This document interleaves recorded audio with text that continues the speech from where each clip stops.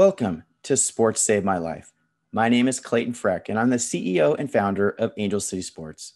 We know the power of sport to change and, in some cases, save lives. We hear these compelling stories every day, and we created this show to share them with the world. Enjoy the show, and remember to like, follow, share, and comment.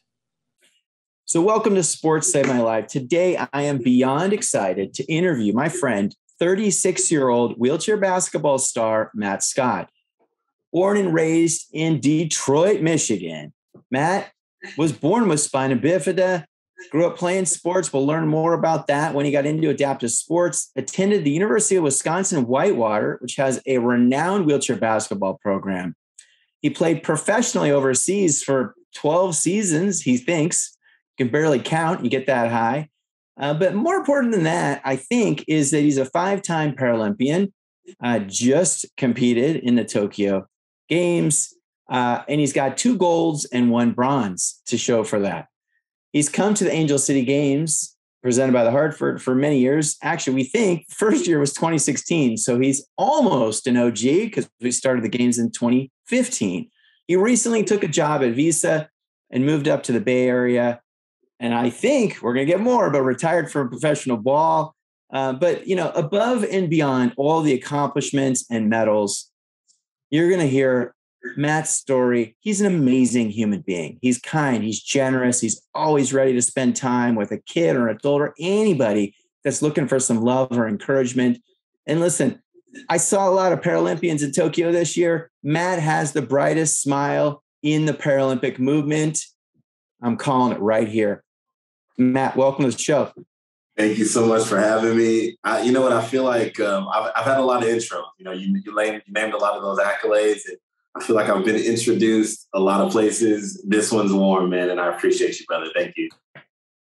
Well, the fun part about these intros is I know most of you guys that I've been interviewed, so it's like I can add a little color, right? It's not just a resume. But that smile, man, you could power a city with. So keep it rolling. I appreciate it, man. I'm in a new city now, so I gotta try to power that with me. All right, I like to start the show with your gut reaction to the title of the show, "Sports Save My Life." What does that mean to you? My gut reaction to "Sports Save My Life" is I kind of laugh just because sports is my life. It didn't save my life. It's sports has become my life. I could just stop there. Sports is my life. That's so if you didn't have sport, who would you be? What would you be doing with your life? What would I be doing with my life without sport? That is such a hard question to answer, Clayton. To be honest, honestly, every person that I know, every relationship that I've had, every experience, every amazing experience that I've ever had in my entire life has stemmed from my involvement in sport. Sports is such a powerful thing. It would just be like saying, what if you've never eaten a meal, or what if you've never taken a breath, or what if you've never? It would be just like that. I don't know. I probably wouldn't be here. Well, people say that about disability often. They say, if you would you want to not have your disability? And people often go, well, I wouldn't have all these friends. I don't know what would life look like if I didn't, and that's a cool way of sort of accepting your disability, accepting your life, and that your life is full, right? And you're not wishing for something else. So, but your answer kind of reminds me of that. There is a lot of parallel there because, I get that question often, just probably like many other people do. It's what would you do? What would you do if you, were walking around? No, I don't want to walk around. Give me my wheelchair basketball. Give me my wheelchair, and let me go dominate the sport. That's all I want to do. I want to walk. I don't want to run a marathon. I want to do what I'm doing. So I don't know what I'd be doing if there was no sport, Clayton. I would. That sounds like a bad reality. All right. My last sort of warm-up question before we get going into childhood is give me one sentence that describes who you are. Who is Matt Scott? Who is Matt Scott? Matt Scott is an energetic, fun-loving, charismatic, and genuine wheelchair basketball player that just loves to, wheelchair basketball players going in that sentence, you know that, but that just loves to bring the best out of life. I'm an optimist at heart, and I'm just always seeking the positive, the positive things in life. You know, I'm a positive person, and that's who Matt Scott is. That was good. That was good. You're right. You are very positive. So, all right. So I want you to start from the beginning. Give me your origin story. Tell me about your childhood. Tell me about your parents' family structure, how they handled, learning, and when they learned it, when you had spina bifida, kind of that whole story. So let's start from the beginning. So, I mean, having a disability for me is just, is very, it comes very natural because I was born with my disability. It's called spina bifida. I was born in the 80s, where, they're still kind of figuring it out as far as. Give us your birth year. I was born in 1985. I'm 36 years old. Yeah, not that right. I'm not that Stone Age yet. You're such a baby. I had a Walkman and a regular Nintendo, and I was here before the internet, so those types of things. You couldn't Google stuff. All right, can you explain what spina bifida is for anyone that might be listening, doesn't understand that? So spina bifida is the number one birth defect in the world. Basically, when I was born, my spine had not been fully formed. I mean, just to put it in layman's terms, there was a small opening in my spinal column when I was born, and since there was that was exposed, it's almost like wires were exposed and they became frayed. So the messages don't get down to the messages from my spine don't get to my legs, or not as well as it would a person with a fully abled spinal cord. So that is a little bit about spina bifida. I also have a secondary disability because both of my feet are amputated. And that basically came from being a very active kid, like just not a care in the world kind of kid, getting after it, crawling around on the ground, making, putting my legs in harm's way more than mostly caring about whether I was having fun. I was having fun. So did you injure the feet at some point and it was like unrepairable? No, I wouldn't say unrepairable. So it got to the point where there were open wounds on them and they became infected. And those infections got down to the bone, and that bone, and that causes a need for removal. So when I was a kid, I did not want that. To be honest, I had these like really small club feet. They look crazy. To be honest, I try to picture myself sitting in a basketball chair with these club feet. There's no way I would have been the basketball player that I am now. Because come on, why? There's no way. Well, first of all, I wouldn't have been as cool because I do my one shoe backwards, one shoe forwards thing. That's my thing. I wouldn't have been able to do that, but I don't think I would have been able to sit in it the way I do now, because of these club feet. So it was almost like serendipitous that I got these feet amputated. So you feel like you move better in the chair, you fit better in the chair because you amputated your feet. Oh, 100%. 100%. I feel like it was the most serendipitous thing that could have happened. Now I'm more, I'm more comfortable in my chair. And, but yeah, the thing about the amputation is I didn't want it when I was a kid. I didn't want my feet removed. I cried. I told the doctor I didn't want it to happen. How old were you? How old were you when you were going through that? So they were amputated at two different ages. So my left foot was amputated when I was around 8 or 9. And then the next one was 4 years later. And we're skipping around, but it's okay because this is fascinating because I actually didn't know this about you. Right.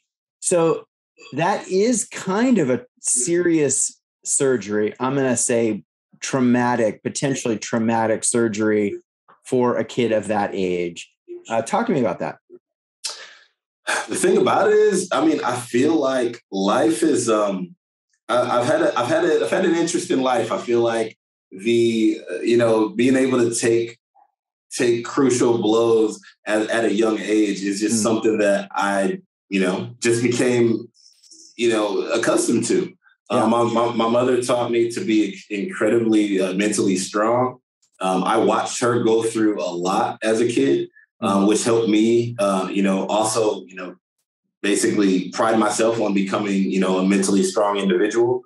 So when things got hard or things were tough for me, I just had this, tough shit mentality. Like, that's next thing, next move, next play. Let's keep it moving. Whatever this was, I just needed to, I needed to frame it. I needed to figure out a way around it or a way through it. And then I had to just keep it going.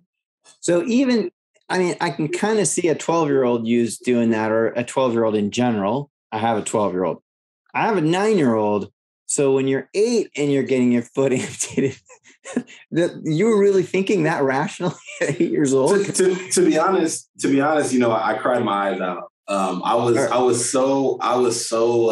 So 8 was harder than 12. Oh yeah, exactly. So the first one that came off, I was crying my eyes out. Please don't do it. By the time that the second amputation happened, I was basically asking for it.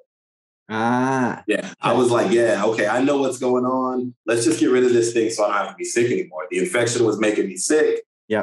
I knew what, I drew a conclusion from what happened when I was 8, and I'm like, let's just get rid of this thing. So you're one of those rare people that gets to check the spinal cord injury box and the amputee box. Absolutely. I'm trying to have as much disability as I possibly can. I heard it helps in your classification. Classification is big in sports. Man, that's so funny.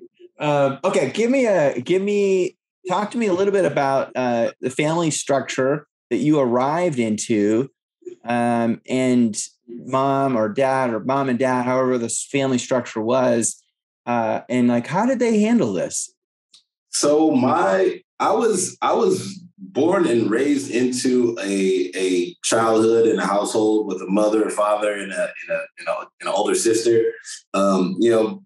Life happens. Families happen. There's family trials, family struggles. That ended up being a single mother household.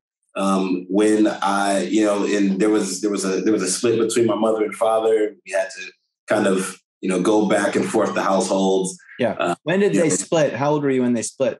It was around middle school. Around 12 or 13. You got through some of those early years with a family structure that was, both parents were there at least. Both parents were there. It was interesting because my mother's always been my rock as far as especially when it came to being a little kid with a disability, because I would want to meet kids, and I would want to go out and hang out with with the kids. I would see them playing basketball and things like that. And I was a little bit shy, and I didn't necessarily want to go out and throw myself out there. And my mom always encouraged me to. She would not let me just be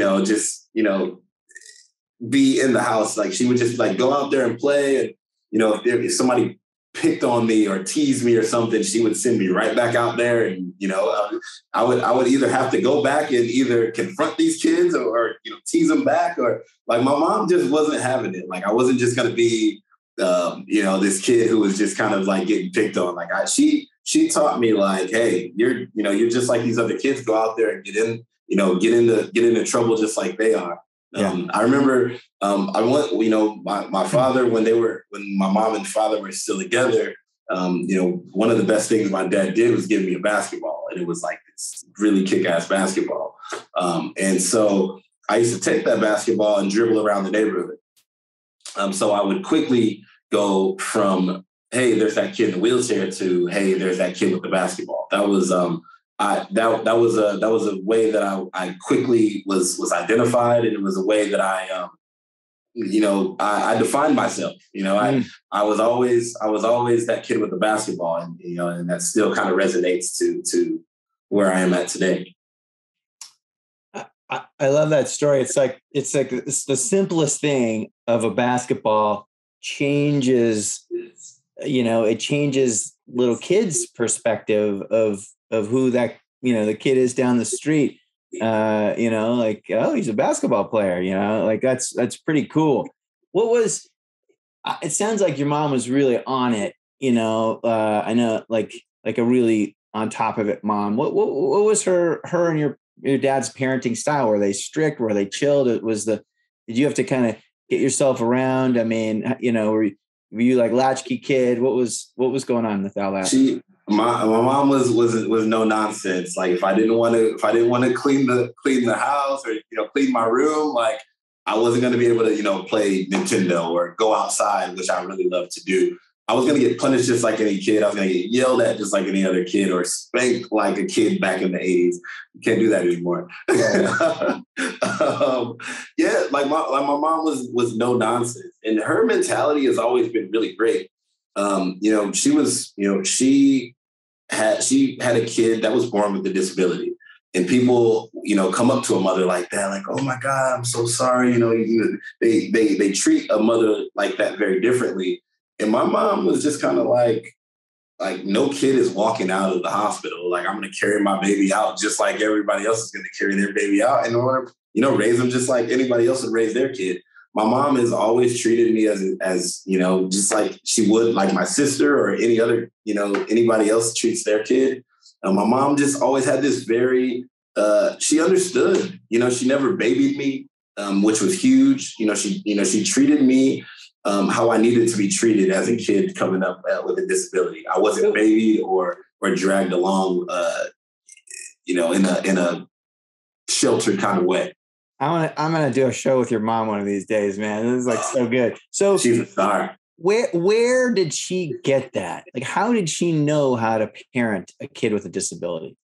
Because to me, I look at the community, and you see the community just as much as I do, right? We see a lot of parents that baby their kids, that overprotect them, and so the kids don't learn any toughness or resilience, and they whine about stuff. I mean, sport helps pull the kids away a little bit from the parents, but there's only so much you can do if that's what's going on at home. So how did your mom know how to do that, do you think? Well, man, she's just a special lady, to be honest. I don't actually know where she got that from. But the thing is that she just has this like innate ability to just treat everyone as an equal. Like she doesn't, that's just the way she is. Like she doesn't treat anybody differently, whether, no matter who it is. Like she just always has like this, this equality on her mind. But she it was love, to be honest, it was just love. Like she knew I had a spark in my eye when it came to sports or being active. So she encouraged that, she wasn't afraid, and maybe sometimes I did some things that, scared her a little bit, like going down curves or going downstairs and things like that. But, she would see it, I would do it, and then she would encourage it. Like she was a very encouraging mother, just like every mother should encourage their kids to go out and do the things that they love. All right. I can't wait to meet her someday. She sounds like she's a star, man. My mom's a star. She is a star. All right. So give me a I don't know, give me kind of a crazy story about your childhood that encapsulates, who you were as a kid. Crazy story. Let's see. Like, did you ever get in trouble? Did you, whatever? I mean, I don't know. So the thing about it is like I had an older sister, and she got in all the trouble that I needed to. Like she really. She was the leader. She was like she didn't. How can I say that? Like my sister, she showed me all of the ways to grow up right. Like she was a very, very good sister as far as like, all right, obviously like she like, bullied me like a big sister would, but she showed me what was right and what was wrong. And she was a very, very good leader in that regard. I was kind of a boring kid. Like I didn't do too much. You didn't get in trouble? I mean, I would like fight with my friends. Like we used to fight all the time. Like wrestling matches would turn into, fists all the time. Seriously? All the time. Yeah, absolutely. If you're a kid that grew up in Detroit, you had to throw some hands. That's just how it goes. And so you're in a chair and you're fighting kids that aren't in chairs, or were you ambulatory? Oh, no. Definitely. I was always in my chair. Always in my chair. Yeah. But the thing about it is, the kids that I grew up with, just a lot like my mother, they didn't, give me any slack. So if I was playing, football with them or playing basketball with them, they were going to try to beat me. I would talk all kinds of trash on the basketball court. If we, like I said, if we were wrestling, like I'm trying to slam them. If we're playing football, I was going to tackle them. If we're playing basketball, I was trying to beat them. So it was like one of those things. But yeah, kids get into little fights and things like that. And I was one of those kids. Got it. Mm-hmm. Other than your disability, I don't even know if you would consider your disability a challenge, but what would you say was sort of the biggest challenge that you faced in your childhood? Definitely socioeconomic. We don't come from much. We're just I guess, below average, income household that, just try to make it, Mm-hmm. As far as wheelchair basketball was concerned, there was no way that I was going to be able to afford a basketball wheelchair. I used to play basketball on my everyday check. Mm-hmm. That's just the way I played. I started on, playing street ball with my friends. And when I first started playing wheelchair basketball, there was no way I was going to get a basketball wheelchair.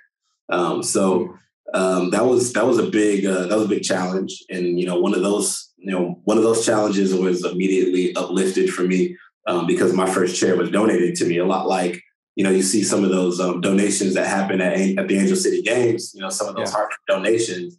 That's why being a part of the games, that's why being a part of the Angel City Games and being a Team Hartford athlete means so much to me, because I know what it's like to. You were that kid. Yeah, I was that kid to maybe have the opportunity and have the potential to maybe be a star, but just not have the resources to do that. So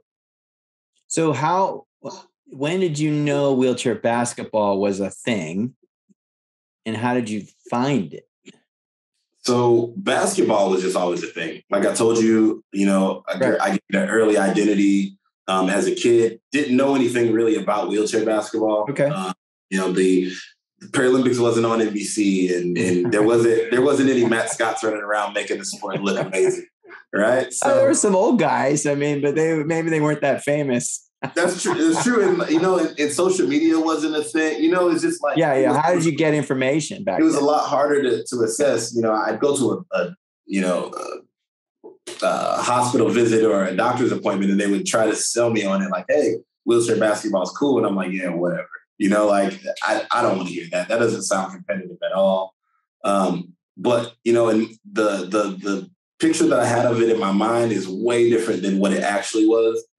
Because wheelchair basketball is one of those sports, to be honest, adaptive sports is something that you just have to see. When somebody tells you like, hey, there's this kid with, one arm, one leg, and he's going to go to the basket behind his back and hit a layup.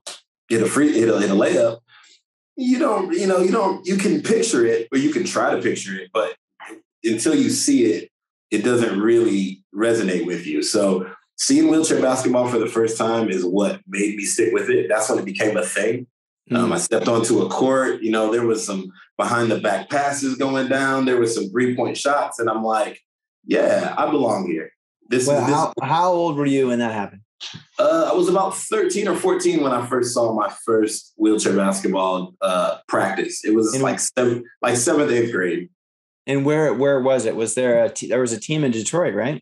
So our team was called the Sterling Heights Challengers. I don't know if you know Mikey Pay, but he was at my first wheelchair basketball practice, and there was a bunch of guys out there who they were just awesome, man. There was a guy by the name of Jay Nelms, Diddy Muha, Matt Bushy, and Mikey Pay. All these guys that I now know as like these great wheelchair basketball players. They were all there. just as kids, just kind of having fun, throwing the ball around. But seeing them play and seeing the fun and joy that they had for the game immediately resonated with me and made me want to jump right into it. And then how did you get that first chair then? So that didn't happen immediately. So I first started playing. Like I said, I was just in my day chair. I didn't come to practice and just automatically have a ball chair. I played in my day chair all the time. That probably went on for about a year and a half or two. I would just show up to practices. I would go to these tournaments.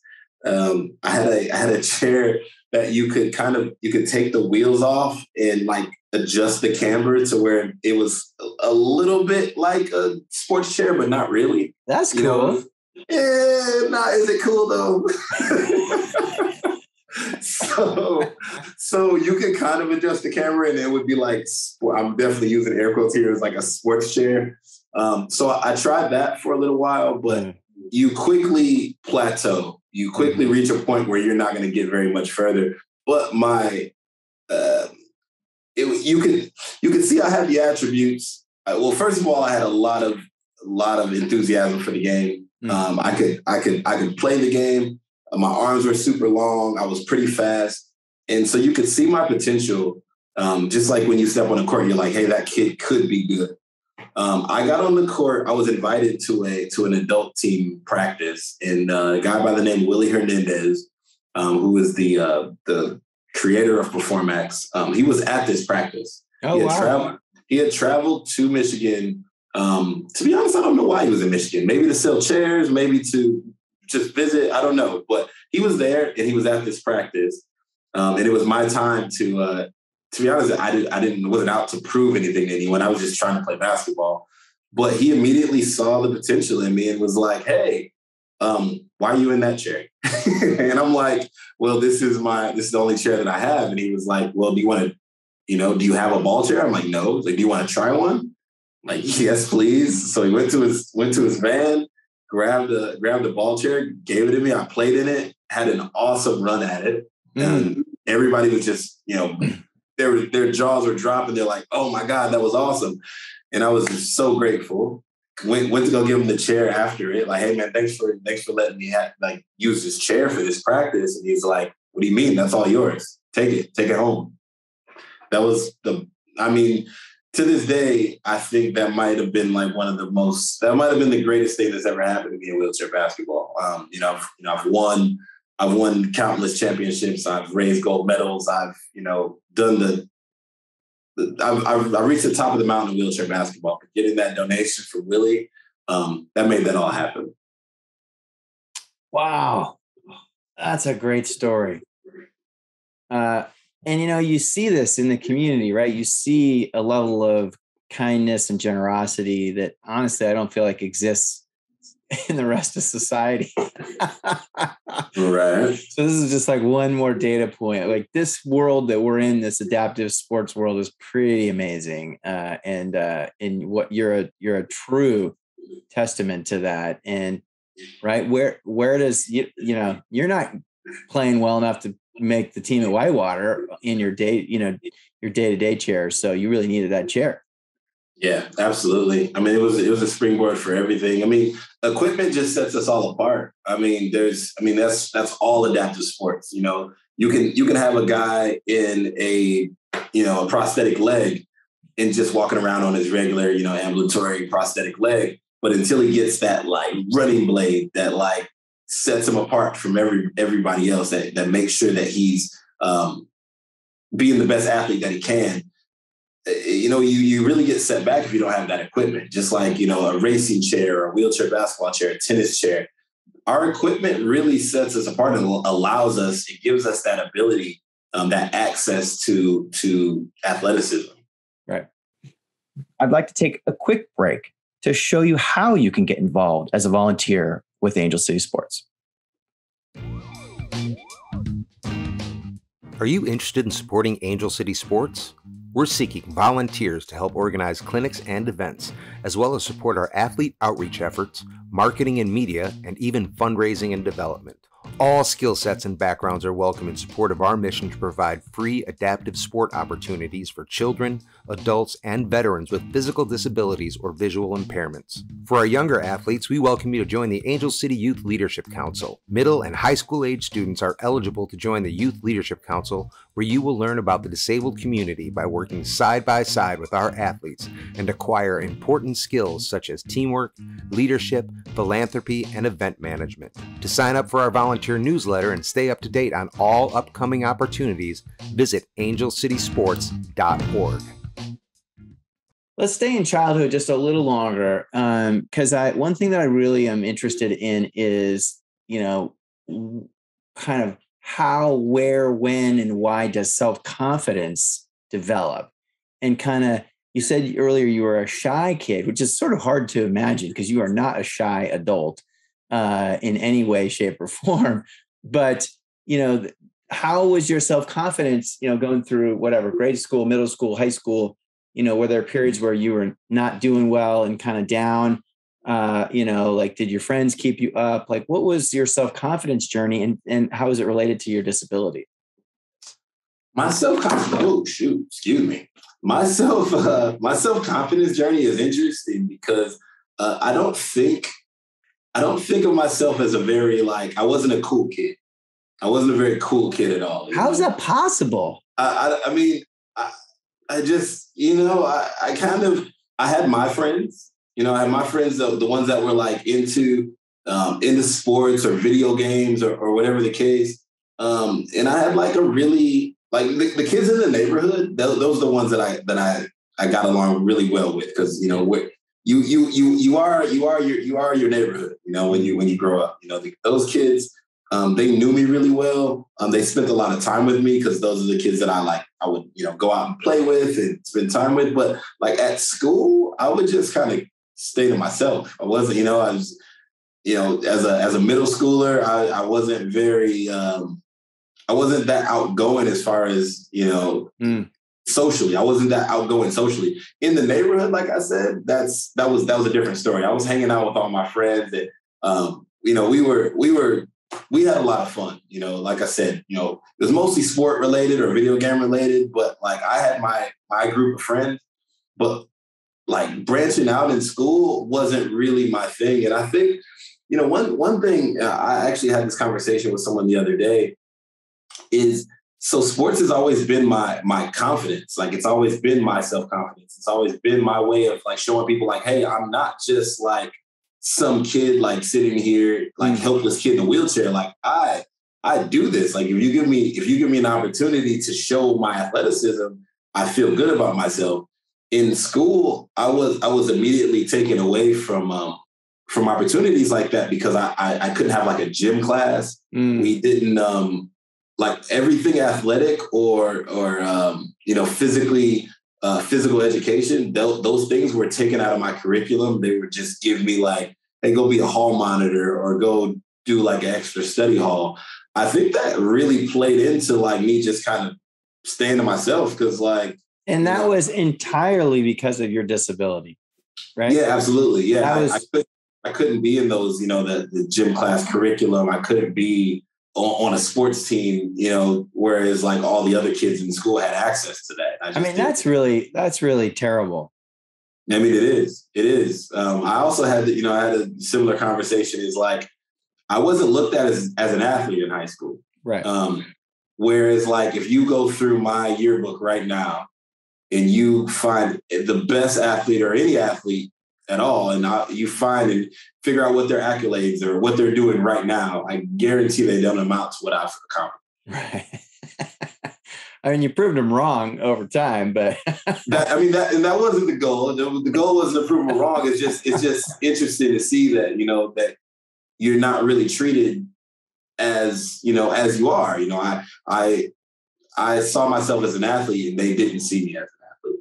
So that played into my social. So you, in the school setting, you shrank a bit from your true self, but in the neighborhood, you were the Matt Scott that I know. Yeah, I was myself. I was, those kids, the kids that I lived with allowed me to be myself. They brought the best out of me. They didn't, they didn't let me, they didn't give me any slack, man. They just did it. Like, you know, if I was having a bad day on the court, they were telling me about it. If I was, you know, those kids held me accountable. It was great. But in school, as you said, I shrank a bit. And I think that grew, you know, we talk about that self-confidence journey. When I started to go to school, I was now a student athlete at the University of Wisconsin-Whitewater. Now I'm in this world-renowned school at one of the best wheelchair basketball programs in the country. I've been recruited to come here. You know, this team's in the newspaper. We're winning national championships. Now it's like, you know, people starting to notice like who I am and what I can accomplish. And then I started to get a little cocky about that. So my self-confidence kind of went through the roof. You know, there's like, you know, college girls know who I am, you know, like, you know, my friends they're shouting out my, you know, accolades, and it was just amazing. Yeah. College changed things. All right. I want to get to college. So I want to hear about Whitewater, but if you were talking to, you know, parents of a kid born with spina bifida tomorrow, what do you tell them?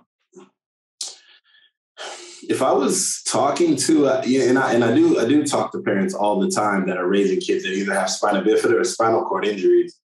I just tell them to encourage them to do the things that they want to do. Yeah.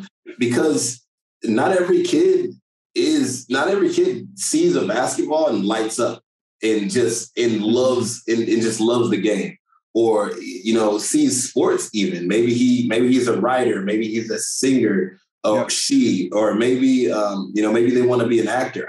I say that I would tell the parents that have a kid with a disability, to encourage them to have passions and pursue those passions like relentlessly, like not just kind of do it and put, you know, half your ass into it. Like, see what they're passionate about and push them to relentlessly go after those passions. I mean, I think that's beautiful advice, because what I always think about, you know, and I have my own example in my house and I see all these athletes is, you know, you define yourself as an athlete, not as a guy with a disability, right? Athlete is first, and it's your love, it's your passion. You couldn't even imagine life without sport. And so I'm with you on that. It doesn't have to be sport. It could be anything, but shouldn't we all have the opportunity to define ourselves by our loves and our passions, and not what might be perceived by society as our weakness or a challenge or our struggle, right? Because non-disabled people don't wear a tag on their sleeve that identifies what their life challenge is, right? But you do, right? You don't have that choice, right? You're right about that. That's golden. You know, not everybody knows what the next person's struggle is, but they can already perceive mine when they see me. Yeah, you're a million miles away, right? Absolutely. And you got the race thing too, right? I mean, that's a whole nother thing that you have to work through. And let's just stay on that just for a touch. You know, how has it been growing up in Detroit and then being all over the world as a Black man? It's interesting because I'm a part of two demographics that are intentionally ignored or intentionally just, you know, I guess we like to call them, we have like these words for them, like let's think of one of the buzzwords. It's like marginalized, right? underrepresented or marginalized. Yeah. It's just like, if we call it what it is, it's intentionally ignored or intentional. You know, that's just the way it is. That's sometimes a tough pill to swallow, because that's a self-identifier. That's something that that's who I am. You know, I'm always going to be a Black man in a wheelchair wherever I go, and I always have to take that with me. The thing is that I'm very proud. I'm very proud to have my disability. I'm very proud to be a Black man, because I get an opportunity to those tables that you're ignored at, those those opportunities that weren't there before, I get a chance to create those opportunities for people that come after me.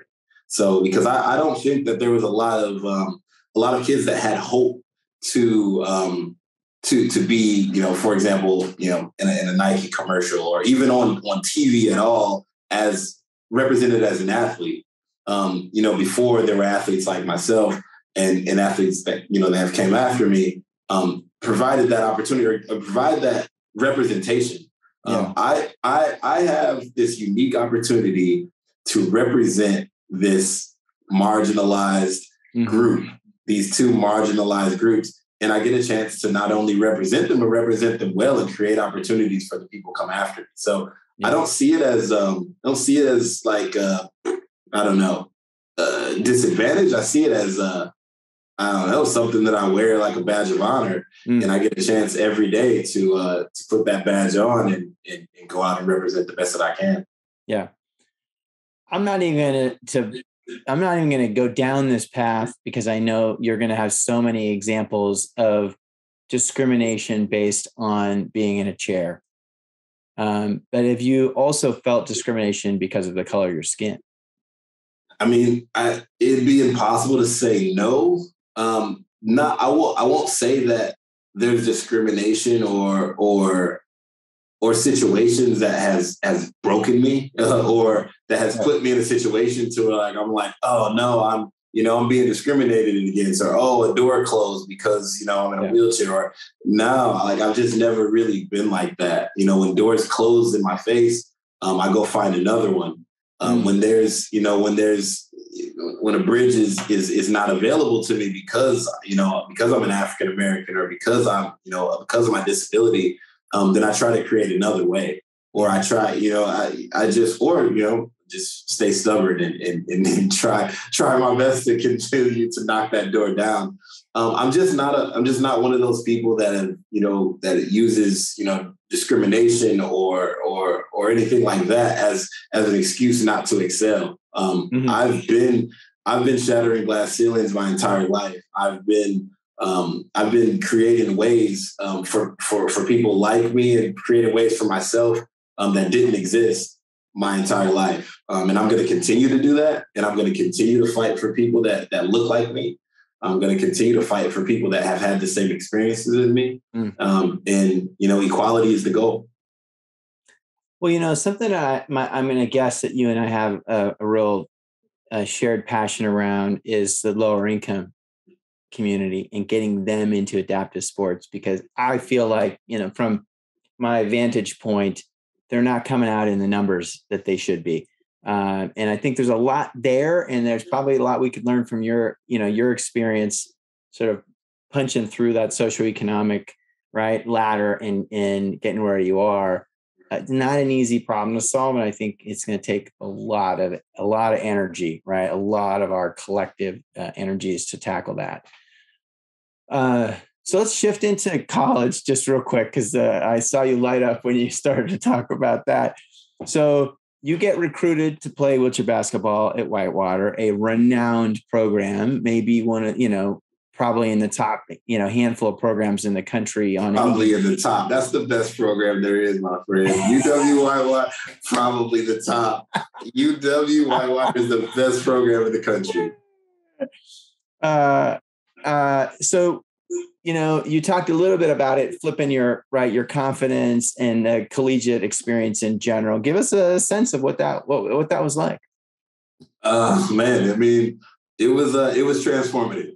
It was transformative. I got in so many different ways. I was meeting guys that now there's these like international Paralympic aspiring athletes that are now taking their responsibilities as students, responsibilities as athletes, and just shifting it way past anything that I've ever seen. Like the amount of commitment, and because I've always loved basketball. I just would go and play, and like I just did it because I loved it. And these guys were like, they turned it up a notch. They showed me like, okay, like cool, yeah, you love to go shoot around and you love to dribble and you love to do all this, but like, have you repeated this drill over and over to the point where you don't necessarily love it, to where it's like painful? Like, do you know what it's like to train to like it's maybe not even enjoyable anymore? Like, you know what it means to work harder than the next guy? Like, okay, great, you love wheelchair basketball, awesome, you have fun playing wheelchair basketball, but are you willing to work harder than the next guy? So that's one thing that I learned, and that boosted my confidence as well, because now I didn't just have this, talent that I brought to the game. I didn't just have like this raw ability to play the game. I now was working as hard as I possibly could, and that made me feel really good. That made me, push around as if like, man, I'm like the big man on campus. I'm like lifting now. I'm like, I felt amazing. That structure in college really changed that. And is it the coach and the program, or was it really the influence of your fellow players? I had an awesome coach. in a guy by the name of Tracy Chenoweth. He was he kept us in line, man. We were a crazy bunch of kids, man. We were from all walks of life. One of my best friends, Jaime Mazzi, he's a kid from Boston. I was coming from Detroit, so we were city boys. What my roommate in college, his name was Jeremy Campbell. He was from like the sticks in Alabama. And then another one, a really, really, influential person in college for me was a guy by the name of Jake Counts. He was from Covington, Kentucky. Like, people from all over the place, right? But those guys really influenced me, because they came from different backgrounds. They came from different, walks of life. But one thing that brought us together was like this brotherhood, like this Warhawk brotherhood that, you form, you really are proud of the creed that you represent when you come to this college. But also their love and their drive for the game was like equal or, greater than mine. And so I needed to figure out, some of these things. And also it was really inspiring to me, because like I didn't particularly like school when I went to school.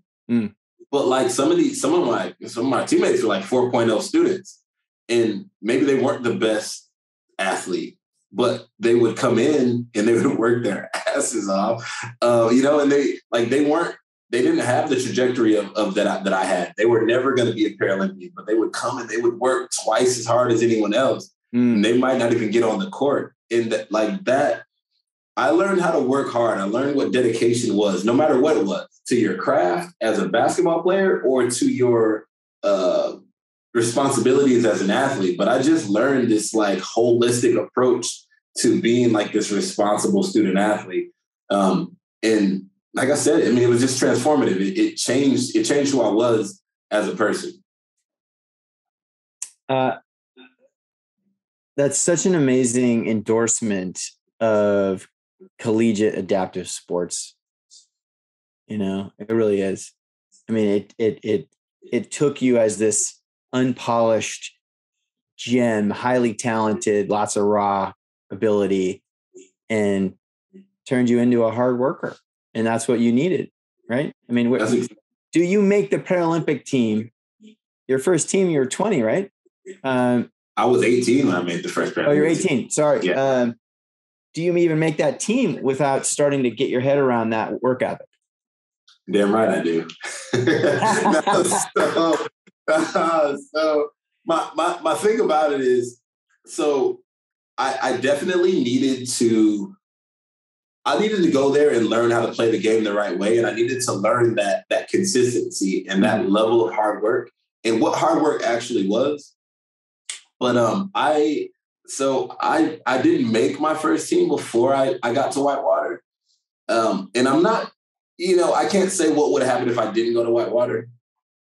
But I think my trajectory was going up. I don't think I would be the same player that I am right now had not gone to Whitewater. I definitely learned, even just same person, like I said, I learned how to play the game the right way and just really learned how to approach sport from a responsible level. But I was well on my way to those Athens games, man. Nobody was keeping me out of the USA jersey. Like that was my goal, man. Like I was so happy when I made that first national team, because that's what all I wanted to do was wear the red, white, and blue. That's great. So talk to me. So you've been to a lot of international, right? Big competitions. You've been to 5 Paralympic games, brought home 3 medals. What's the highlight experience within your wheelchair basketball career? What's the experience that you just would not trade? So that's a tough one for me to say. Not something that I can't conjure up. It's just something tough to say, because I think a lot of people would easily be like, oh yeah, the first gold medal was probably the best thing that you ever accomplished. Right. Excuse me. And if not that one, then the second one by far, yeah. But I think just even being in the position that I'm in right now, and having this conversation with you after winning that second gold medal, and being where I'm at right now after the 2018 that I had, is nothing short of just amazing. And it's just a testament to what dedication, what commitment, and what just not accepting circumstances will get you. Because in 2018, when I was laying in the hospital room, not knowing if I was ever going to play basketball again, and recovering from that septic shock that pretty much nearly took my life, I didn't think that I was going to have, a Paralympic trajectory and being able to be on that world stage again. I had thought I saw the biggest accomplishments that I ever would accomplish, and not going to accomplish much more after that. I thought that my athletic career was done. So I think the best thing that I've ever accomplished was getting myself back to that Paralympic stage. And no matter how these Paralympics went, obviously a pandemic tried to jump in the way, and a lot of different things that we've had to overcome in the last 18 to 20 months. I don't really even care how that all played out. Like the fact that I was able to get there, be with my teammates, and go out there and kick the world's ass and take a gold medal home. It just says a lot about who I am as a character, who I am as an athlete. And I think that this last 18 to 20 months, or, maybe even before that, from 2018 to now, will always define me as one of the most resilient athletes to ever be an athlete. I love that. So it's really the comeback, right? It's the phoenix rising from the ashes of a really scary medical situation. And I know you shared a bit about what happened on social. You've shared a bit with me just one-on-one, but can you walk us through what happened? And I think it's important for people to understand too, the medical journey of living with spina bifida or a spinal cord injury, or right, a lot of these disabilities is hard. It's different. And, I don't know if the word is there's more vulnerability, but man, there's just more medical stuff in our lives as me as a parent, and obviously you as a man with spina bifida. So can you walk us through what happened there and why? Because I feel it. I mean, when you're just telling the story, like I love the comeback. I love it. I'm so proud of you. I'm so proud of the team. Right. Absolutely. Who doesn't love a comeback story, right? Right. I mean, come on. It's beautiful. It's crazy because I didn't think that I was capable of hitting that level of rock bottom. I didn't understand. I thought I was like invincible, I was just like, so when I discovered that I had these pressure sores, I was just like, yeah, okay. Like, I'll just like patch them up for a little bit. I was living abroad at the time. And that's the way that I made I made my income. That's the way I supported myself. Right. Professional wheelchair basketball is what I did. And not only does, that, pay my way, that, that also helps, my family back at home. There's nobody, like, if I didn't, this is my mindset, is like, if I don't play, because of this injury, then, who's gonna take care of me? You know what I mean? Like, I have these sponsors that I have to uphold. I have this name, like I have this, I'm this Mr. No Excuses, like I built this, I built up this legend of a basketball player, this legend of an athlete. So what now? Because I have like an ouchie on my boo-boo, like I can't play basketball. Like now, I'm gonna, like, so I just have this ego thing. Yeah, like I'm gonna go on. I'll patch it up, and then when I get some off time, I'll get it taken care of medically. And tournaments get more important, or there's always a reason to push this stuff away. There's always a reason, like okay. Well, that's going okay. I'm doctoring it up. It's all right. I'm taking care of it myself. And all the while, I'm just collecting this like sepsis, like nasty, like bacteria that is killing me. That there's no other way to put it. I'm just collecting this bacteria that is killing me because I have open wounds that I'm not medically tending to in a responsible way. So anybody that's listening to this that feels the need to be a tough guy about anything that they might be going through medically, that's not the wave. That's not the way to go, because you don't have to hit rock bottom to reach the top. You can just, excuse me. Sorry about that. You don't have to hit rock bottom to reach the top. Let me plug this in. Sorry about that. So what was happening to me is, like I said, I was collecting this sepsis. I got very, very sick. And with that sepsis, I went into a septic shock. Both of my lungs failed, and one of my kidneys had multi-organ failure, and pretty much almost nearly lost my life. I was in the hospital for 4 months after that, recovering. Surgery after surgery, finally, closed these things up, got the infection out. Thankfully, didn't lose my legs or my life or anything else along the way. And it was extensive recovery. And you're in Germany the whole time, right? Yeah, I was in Germany the whole time, just which was a whole nother. So you're in you're by yourself in this hospital now, right? Essentially, I won't say I was by myself. So luckily, I was part of a great program, and it was like, when you're a part of a team, you say your family, and those guys really treated me well. Shout out to Jake Williams, who's a really good friend of mine. He was playing. He's also a national team member of mine, but he was playing on that national team with me, or that German team with me, and he would come spend hours with me and just kind of like, he's not really like your like heartfelt kind of guy. He'd never like come and like be like, hey man, how you doing? Is everything going all right? He would like come and like talk a bunch of trash to me, tell me that, because I'm in Germany, they were going to do experiments on me. And he would just, but that was quality time that I needed. I also had a teammate by the name of Yitzka Visser who would come and, the hospital food was so bad, man. That was so horrible. She would like bring me sushi dinners and sit with me and obviously my, friends and family from back home, I would have to connect with virtually. Yeah.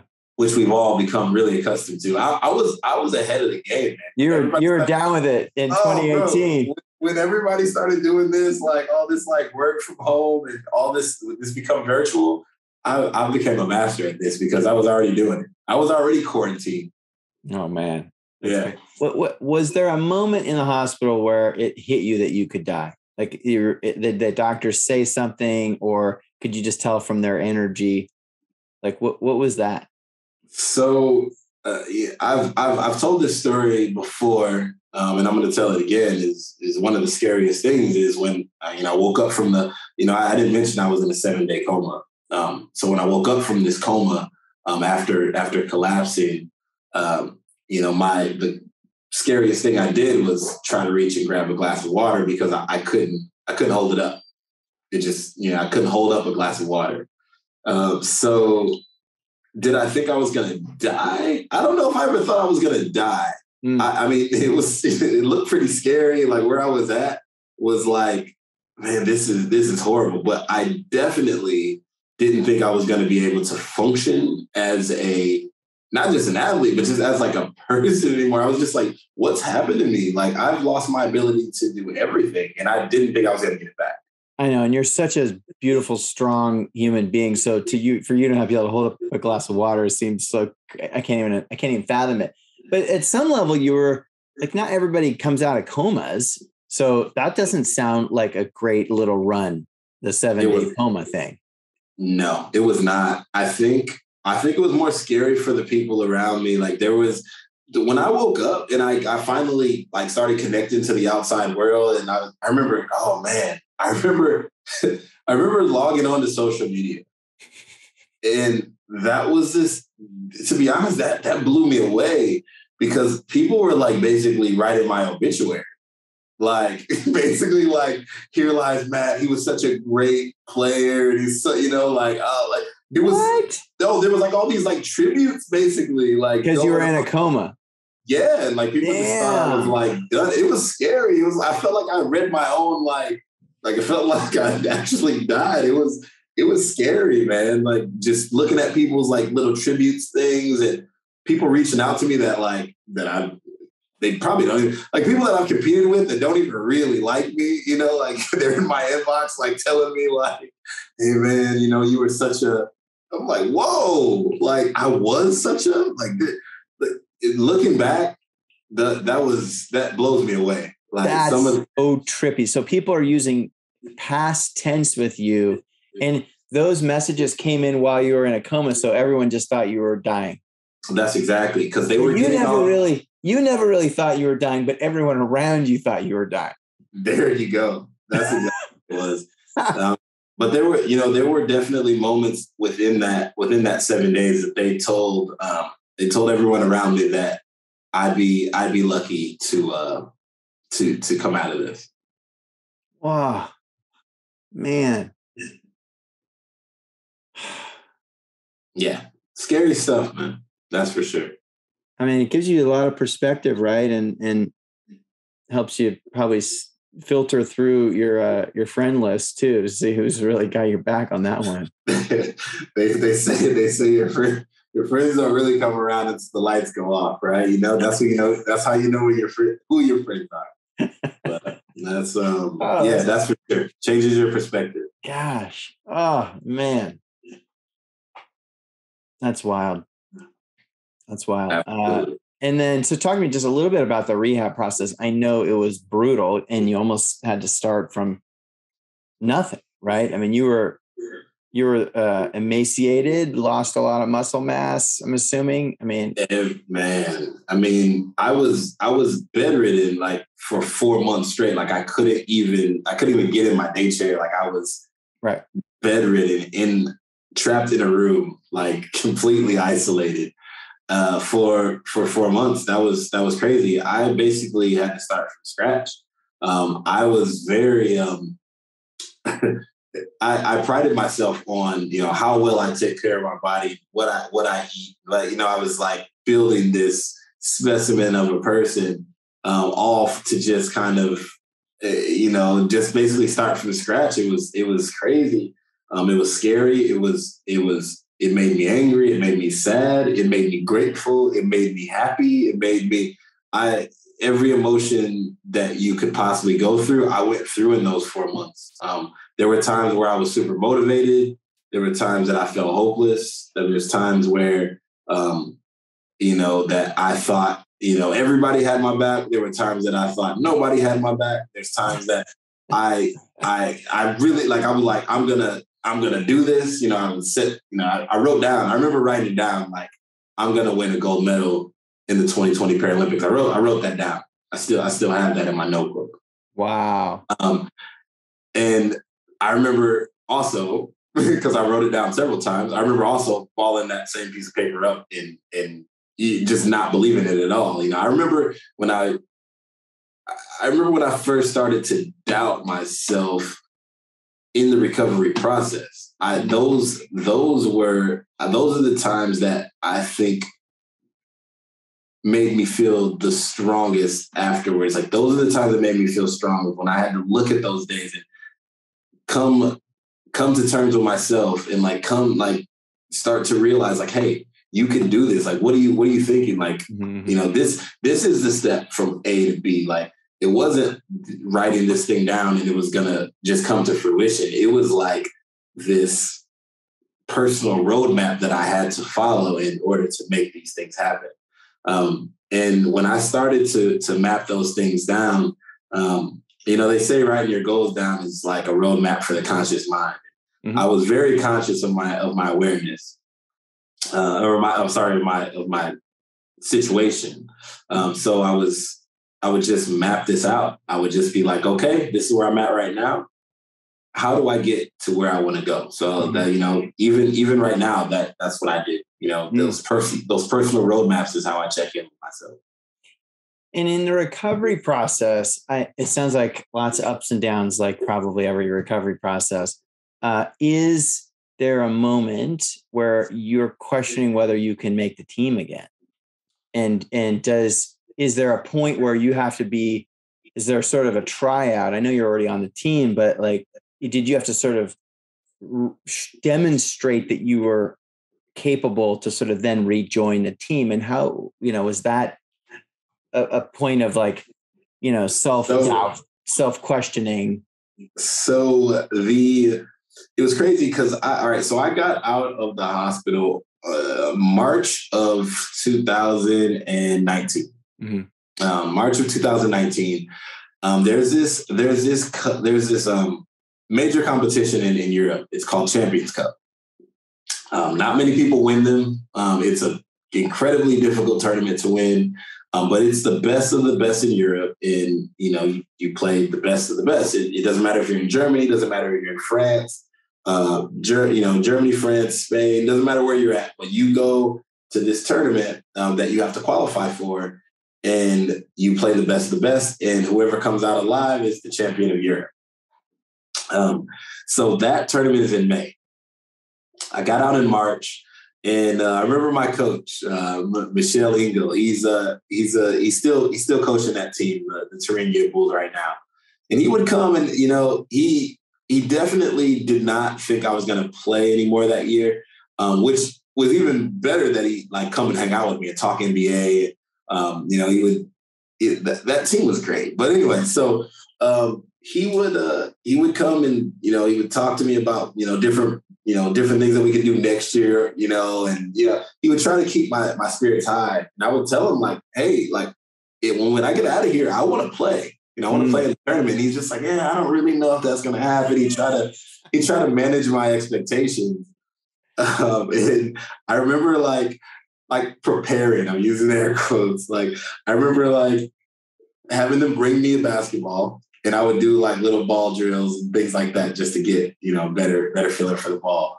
I would like shoot baskets into like my clothes hamper. Like that was like my, like, all right, you know, that was my Rocky and the meat freezer moments. Like you could just hear the Rocky theme song playing as I'm shooting baskets into a trash can. Oh my gosh. So I remember when he told me that I wasn't going to be able to play in that tournament, and I got out in March. I was sneaking into my ball chair because I wasn't supposed to sit into it yet. And I was feeling good. I felt like, I mean, I was tired early, but I was feeling good. And I was like, telling him like, hey, listen, can I practice? Can I practice with the team? He's like, yeah, okay. Like, let's go to the doctor and see if they clear you. They cleared me for practice. I was playing super well. And, you know, he started putting me back with the starters. The starters are looking super good. You know, he's just like, all right, I kept having to get medical clearance.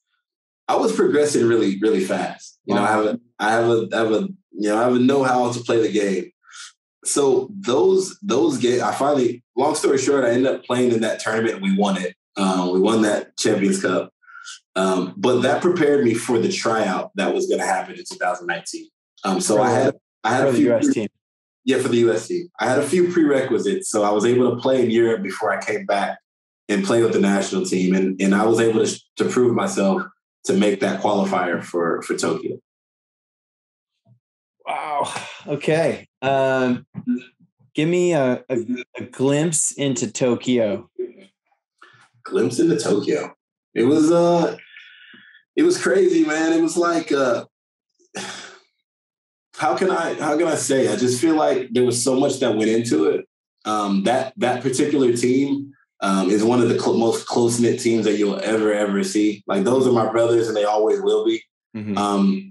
So the glimpse into Tokyo is that we went there. We definitely played well enough to bring home a gold. I don't know if we went over there and just dominated the competition, but that's not exciting. Like, we played some hard games, like that gold medal game was hard fought. A lot of people thought that Japan was going to be able to take it from us.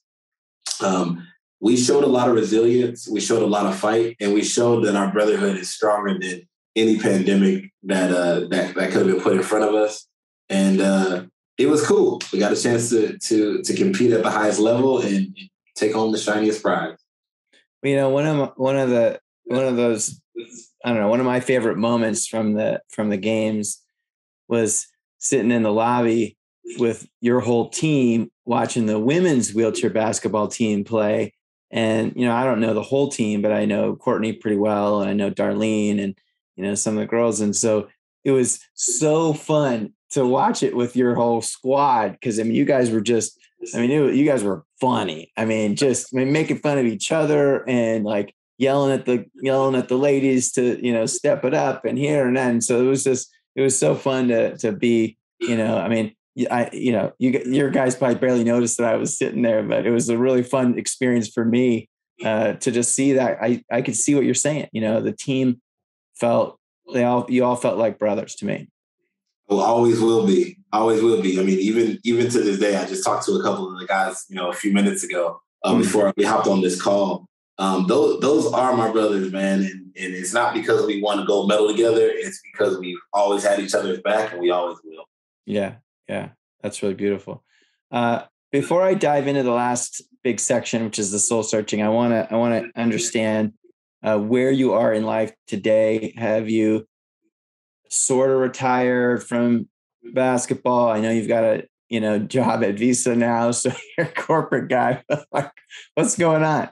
So, I think that's one of the burning questions that people would be asking me about, this retirement. It's like, what is this retirement thing? I live wheelchair basketball.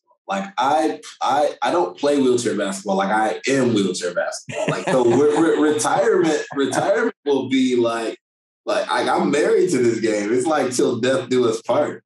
There's no retirement. All right. So how many more Paralympic games do you want to play in? Oh, who knows about that? As far as even getting as far as trying out for the next national team, as far as the next Paralympics go, who knows? That's like I said, that's the burning question. But playing wheelchair basketball is not something that I do. I live wheelchair basketball. I wake up every day and I dream about it. I go out, I work as hard as I possibly can, no matter what. I'm out here, bro. I'm still working as hard as I possibly can. Am I going to be on the national team, on the next national team? I can't answer that question for you. Yeah. Am I going to go to the next Paralympics? I don't know. But I can tell you that that last game that we just played in Tokyo, being a gold medal winning game, and then going off into the sunset with the flag bearer and with the American flag in my hand. That's pretty cinematic. It's pretty picturesque. But I live wheelchair basketball. I never retire from it. That would mean that I'm no longer here. All right. Well answered, my friend. Well answered. All right. Soul searching. This is rapid fire. A fun or interesting fact that I don't know about you. I speak Turkish. That's super cool. Tell me something. Ne istiyorsun? What does that mean? What do you want? Seni seviyorum, which means I love you. It's good. From playing ball in Turkey? Yeah, I lived there for 6 years. Okay. Very cool. What has your disability taught you? My disability has taught me that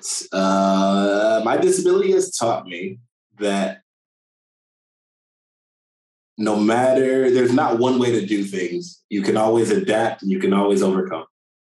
Okay, good. What have you learned from your mistakes or failures? My failures have been my biggest teachers. The things that I've learned from my failures is that they don't make me. The things either do my achievements. It's about what you do afterwards. Mm-hmm. That's good advice for all the Paralympians and Olympians that are dealing with post-Tokyo stress syndrome. Right. Speaking of stress, what stresses you out? What stresses me out? Uncertainty. Mm-hmm. It's good. Me too. What would you say is your life philosophy or sort of quotes or sayings that you live by? I think it would be like criminal if I didn't say like no excuses. I think people would probably hold me against that, hold me accountable for that. So no excuses for sure. I like a personal, I guess, mantra of mine is just to, I just want to, chase positive outcomes and stay as optimistic as I possibly can. Keep smiling. Keep smiling is my personal mantra. That's good. Who is your most important mentor in your life? Most important mentor in my life, easily my mom. She's taught me that no matter what hand you're dealt, you got to keep a poker face and just make the best of what's put in front of you. My mom has taught me so much resilience, so much mental fortitude, and just staying positive. It's good. Still got to meet your mom.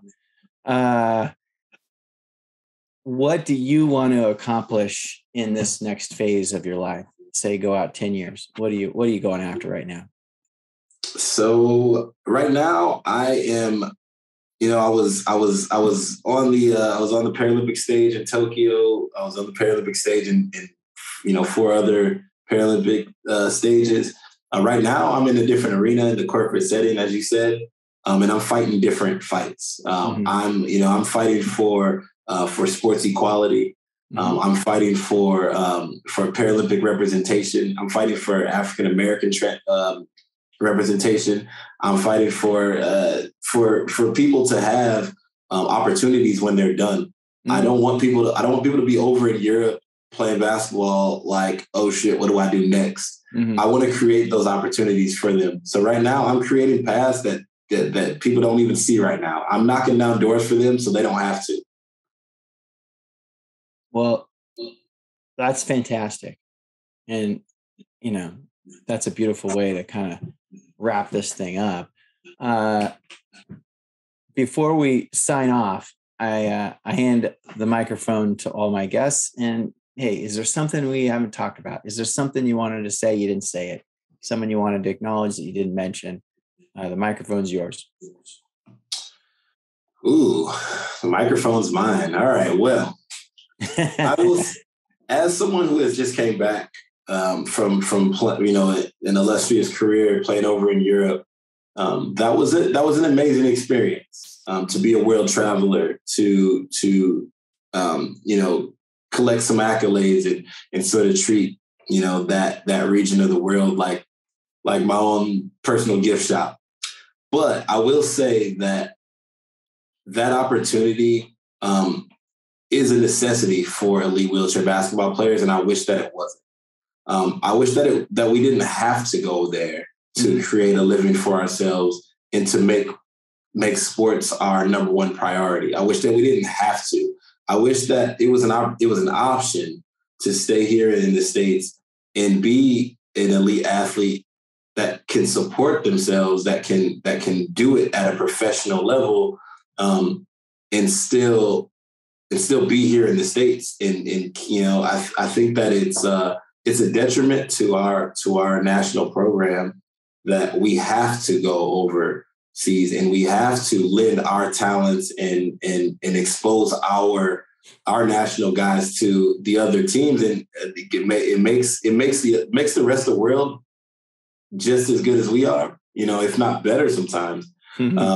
I think it takes away from our elite, our domination. Mm-hmm. I wish that there was professional opportunities for not only wheelchair basketball, but for adaptive sports widespread. Right. Mic drop. Wow. All right. We need to talk about that one offline. And I agree with everything you just said, by the way. Where can our audience find you on social media or the web? What's your handle? My handle is MattScottFly at Instagram.com. That's pretty much the only platform that I live at right now. Okay. I'm pretty inactive on Facebook, but you can find me, Matt Scott. And I'm Matt Scott Fly on Twitter as well, but you're not going to catch me tweeting too much. Mostly the gram. That's right. All right. Well, listen, Matt, thank you from the bottom of my heart for your time this evening. I am eternally grateful for you as a human being rolling around this planet, and the positivity and the love that you share with everyone you interact with. I know our listeners and our audience is going to really enjoy your story today. And just thanks for being supportive of our little sweet nonprofit Angel City Sports. And we got a lot to do, a lot to conquer going forward. And I think doing it together, it's all possible. So just thank you again for joining us tonight. And man, I can't wait to see what you accomplish over this next phase in your life. I'm humbled, I'm honored, and I appreciate you, Clayton.